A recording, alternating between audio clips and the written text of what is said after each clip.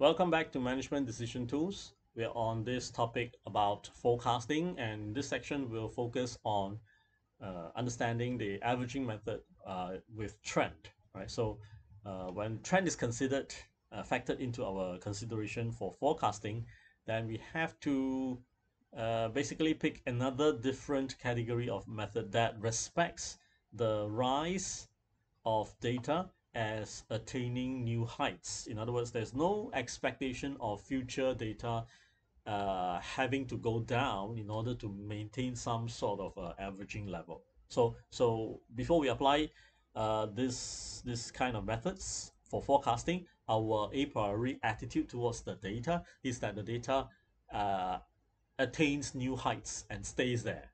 What goes up stays there, or what goes down stays there, right? There is no expectation of the data fluctuating back in the negative direction so as to maintain or upkeep an averaging value. So, with that in mind, and with that assessment of the data's behavior in mind, then how do we implement it in formula? So, in particular, the ES with trend method is one such method that respects the data having uh, the attainment of new heights without the need for coming back down to average it back. So the idea is that the new forecast value will be made up of two components, the baseline estimate and the trend estimate. Now, to understand the rationale behind this, I'm going to try to draw an analogy about why we might want to believe this method. You see that I'm trying to avoid using the word why this method is more accurate. Okay, so I'm just trying to say that this method seems to suggest a way of handling the data in a way that gives us some feel that it is reliable. So let's think about having a bullseye. Okay, so the board is here throwing darts, all right, and the bullseye is here, and I'm using X, which is the position of the actual data in future. So we are trying to throw dart, and you're standing here. All right. Suppose the game of the game's rule is that you have one dart. I give you one dart, and you're supposed to throw the dart. If you hit bullseye, you get A plus for your course, right? But anywhere else, you get failure, and you have one dart, and it's pretty far away, like 5 meters. So what do you do then? Well, if the rule is you have one dart, and knowing that there might be fluctuations and control and so on and so forth, you might miss the bullseye. What you do is you practice hard, right? You keep throwing and practicing your control and your exertion of energy so as to make it right. But what happens? Well, what happens is that you can throw and throw, and most of the time, right, it will be outside, it will be somewhere around except the bullseye. Yeah. And perhaps by chance you actually end up being at the bullseye. But beforehand, you already know the chances. The odds are that you can't get it, right? So in other words, it's a very uphill task, even in terms of understanding the methodology gives us a bit of the creeps that it's just hard to get it right. Yeah. So if this is going to be the case, I'm going to hear a lot of complaints. No, that's not fair. It's just so hard. Nobody's going to get A plus and so on and so forth, right? So okay, I get you. I get you. So suppose now we twist the rule a little bit. We say you've got two darts, right? You've got two darts.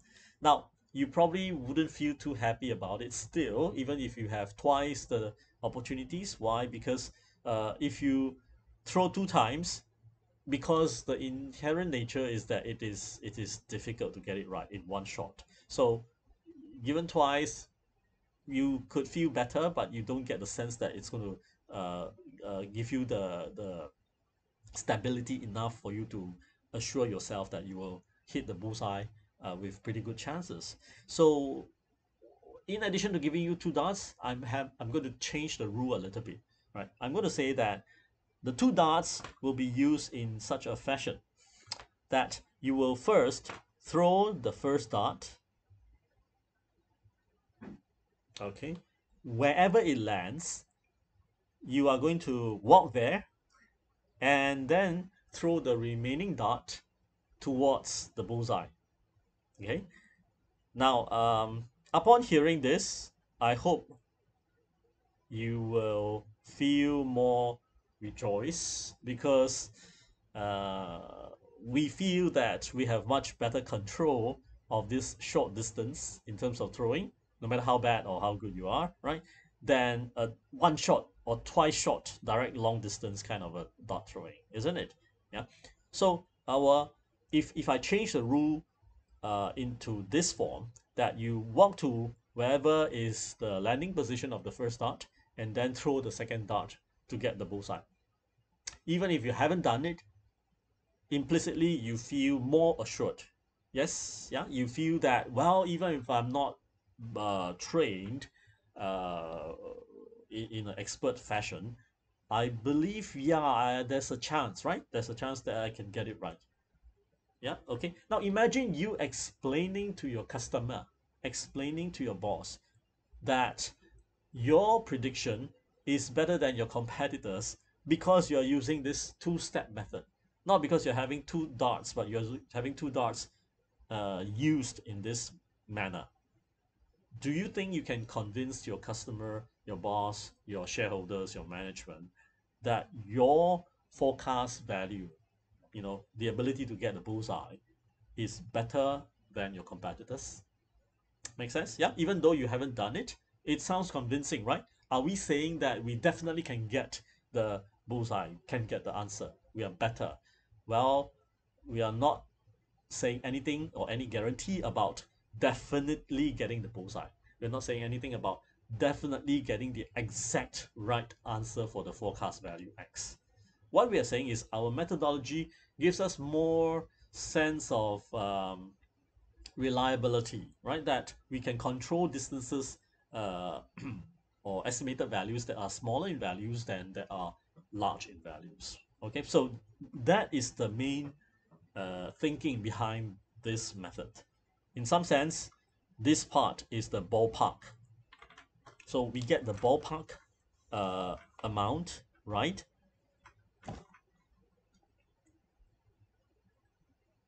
And then we have a fine tuning, right? So this is, you can think of this as the baseline. So let's uh, estimate our baseline. Roughly, it's okay. You don't have to be precise. You can get it wrong. In fact, you can even overshoot. And your adjustment, your fine tuning can be negative also. All right. Or the fine tuning. So as to offset it back to something that's deemed to be more reliable. Okay. So with that idea behind, then in terms of formula, we can implement it in terms of the addition of two estimates, the ballpark figure, right? The ballpark figure plus the fine tuning, the trend estimate. Okay. So the idea is this, that when we add up these two, we think that because these two estimates are kind of separately obtained, we think that it will give us more assurance that our forecast is right. Again, notice that I quietly avoid the word more accurate, right? So we are not claiming that ES with trend is more accurate, because if so, then we might as well just learn this method and forget about the rest. But that's not true. First of all, we understand that the data has a sort of a trend-like fashion, our own notion of trend, that is climbing up, not expecting to come down. And secondly, we implement that with this two-step approach. And this two-step component can actually be obtained differently, but we're going to obtain it this way, right? In terms of the formula, we're going to do it this way. And while at first glance this may seem very complicated, let me sort of show you the bone structure, right? So hopefully you can see the components and not get intimidated by it. So notice that this and this, they form two applications of exponential smoothing. That's right, the plain old exponential smoothing. Okay, the first one is the baseline, which is the new forecast value.